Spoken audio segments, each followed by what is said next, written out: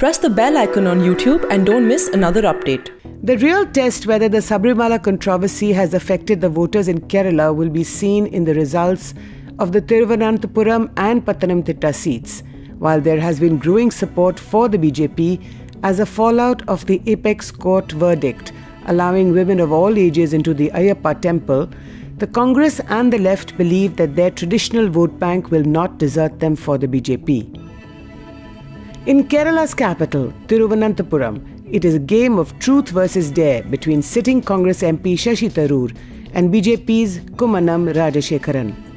Tharoor has been demanding that the BJP stop propagating lies about him to win votes, while the BJP candidate dares him to win a third time in a row. Tharoor alleges that the BJP has been spinning yarns of lies by misinterpreting a few lines from his 30-year-old book in which he criticizes a few traditions of the Nair community of Kerala. This, he believes, has caused him much damage, as the Nairs form a large chunk of the voters in this particular Lok Sabha seat. Well, they've been running the usual campaign of lies, distortions and misrepresentations, which sadly is a very shameful way of trying to actually win an election. But in the process of doing all of this, they have caused some damage undoubtedly, particularly amongst the Nair community and Hindus generally, or at least those Hindus who can be persuaded to identify themselves principally by their religious community rather than by their ideas, their beliefs. Because their campaign of lies has been so assiduously propagated and so systematically put out, our clarifications and refutations have not had the same traction.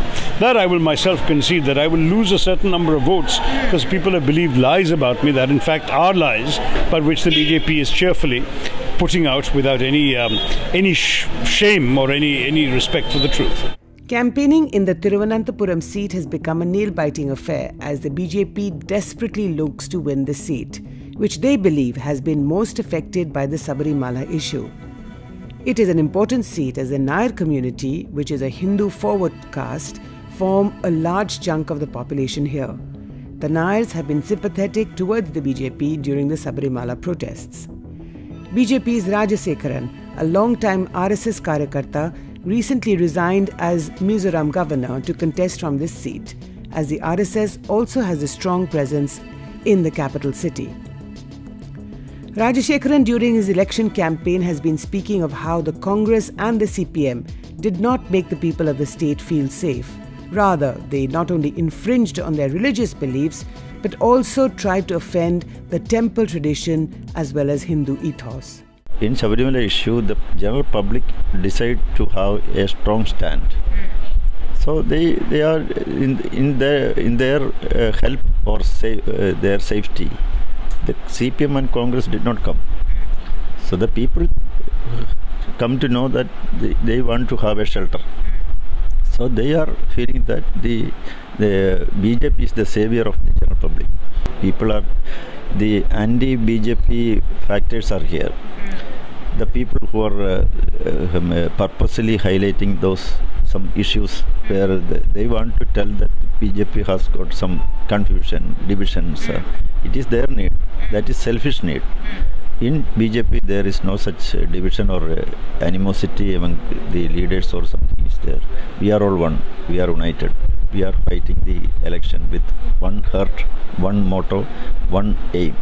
The BJP believes it will be able to put up a tough fight in all 20 seats in Kerala, but the party says they have a huge impact in 3 seats in particular: Pathanamthitta, Thrissur and Thiruvananthapuram. ThePrint travelled to Pathanamthitta, the heartland of the Sabarimala protests. One thing that stood out distinctly was the underlying current of support to all those who protested against the Supreme Court's decision to open the Ayappa temple to women of all ages.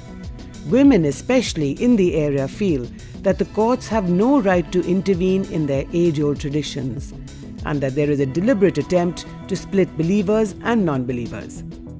Lata is a teacher in a private school in Pathanamthitta and had also participated in the protests seeking a reversal of the court order. Her family have been long-term supporters of the Left Democratic Front. But since the Sabarimala issue, she says she has no way other than to vote for the BJP to register her protest. നല്ല നല്ല ദേഷ്യമുണ്ട്.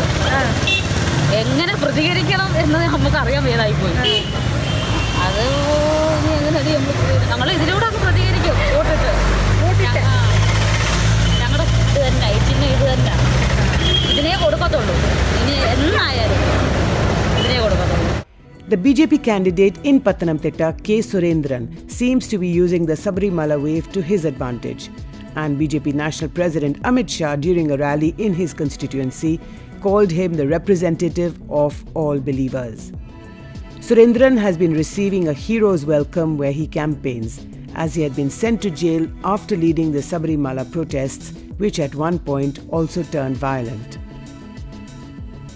Despite the fact that the Election Commission had made it clear that the Sabarimala issue cannot be used as a poll plank, BJP candidates have been ensuring that they do mention it in every speech.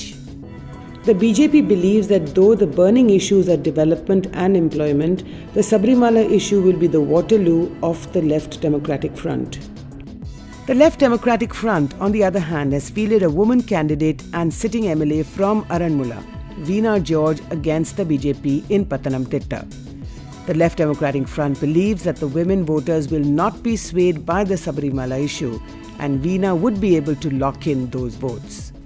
See, I was told that one of the smartest decisions taken by the LDF was to field a woman in Pathanamthitta for the LDF.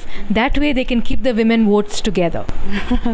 See, I represent the Aranmula constituency.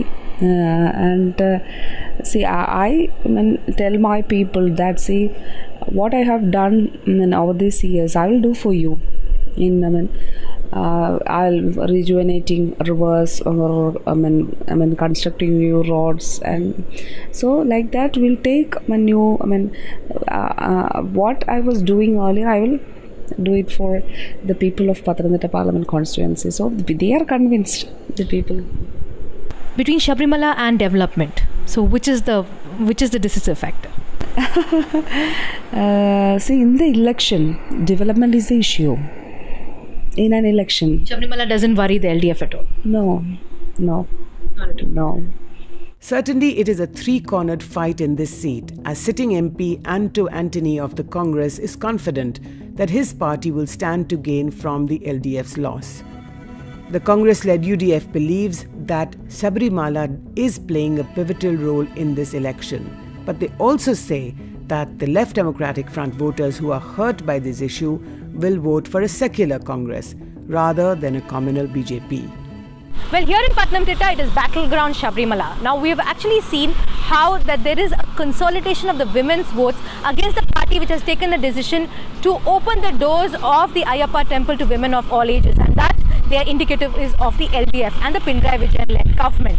Now, there is also a general feeling amongst people here in Pathanamthitta that the Sabarimala issue is definitely a decisive factor as to how people will vote, and this will have a cascading effect on other constituencies as well as the BJP. Is quite hopeful that they could, with the Sabarimala issue, they could garner as much as support, or even possibly look at gaining 3 seats in Kerala, or at least a good gain in the state of Kerala where they have absolutely no presence. Now, the LDF, on the other hand, in a very smart move, have fielded a women candidate to try and appease the women voters, as well as try to garner as much support and also to bring down tempers. But whether this will work, only the ballot box will say. But Pathanamthitta, on a whole, if you see, the general feeling is that Sabarimala is quite a decisive factor.